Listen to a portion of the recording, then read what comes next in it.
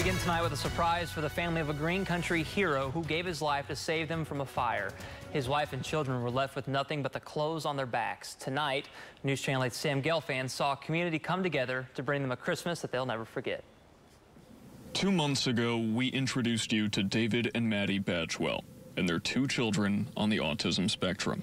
David served 2 tours of Iraq, but he gave his life where he should have felt the safest, saving his family from a house fire. I have moments where I break down. I have moments where it's hard. And I think about David every day, but it's one of those things where grief is a part of life, and we have to learn how to live with it sometimes.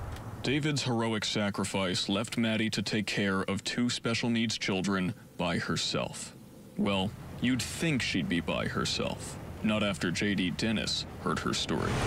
Right off the bat, we knew that it was a family that we needed to support this holiday season because we knew on dire need they were, losing everything. Wounded veterans of Oklahoma and the city of Sand Springs want Maddie to know she's not alone.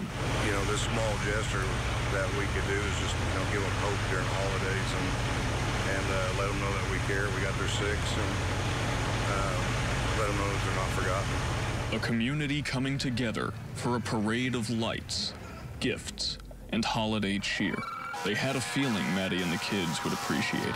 I'm sure there's going to be emotion between a lot of people, even my volunteers, my helpers.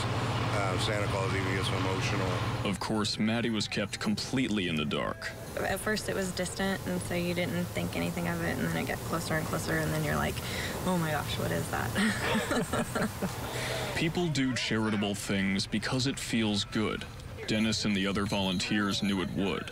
But seeing smiling faces and tears of joy from a family that's gone through the lowest of lows is the greatest feeling of all.